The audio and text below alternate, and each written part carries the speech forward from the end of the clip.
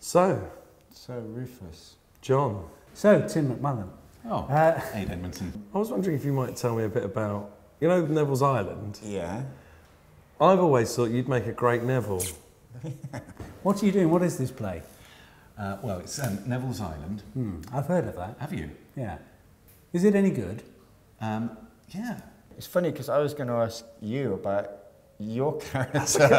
Because you're in Neville's Island as well. 4 men, Yeah. middle-aged men. You play one of them, I play one of them. Yeah, we both play one of them each. Yeah.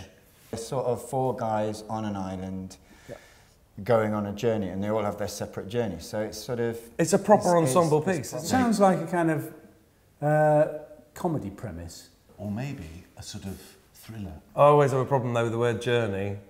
Do we not sound a little bit like X Factor? You said journey a lot there. I didn't say journey.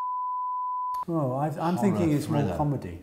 Oh no, I'm not. I'm thinking psycho thriller. Because there's only 4 of us, because it's quite All small, male. quite intimate, all male, you know, let's not, you know, up the sisterhood.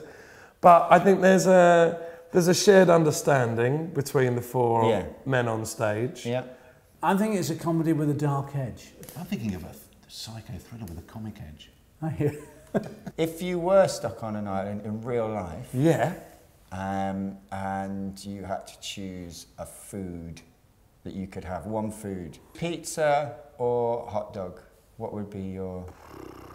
You've asked a big question I've there, asked a haven't big you? one, yeah. Because And- what and flavour I've not pizza, put- what type of hot dog? For a while, everything stays the same. Yes. And then gradually... Very interesting. Then gradually, they go back to nature and they lose 20th century values. Yes. And the power relationships change. Yeah. And in the end, there's a showdown between the one they thought was the weakest and the one they thought was the strongest. One of the first things when I talked to the director about doing the show and he explained the set, that was genuinely one of the biggest sort of plus points in the column. Yeah. It sounded utterly magical. We've got the island, we've got proper trees, real trees that have been cut down from the and wild. water.